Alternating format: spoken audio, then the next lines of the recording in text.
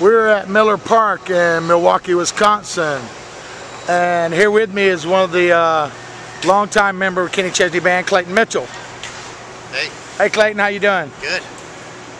So, you got a lot of guitars out here, and if they're not in the vault, they're riding new Reunion Blues cases, correct?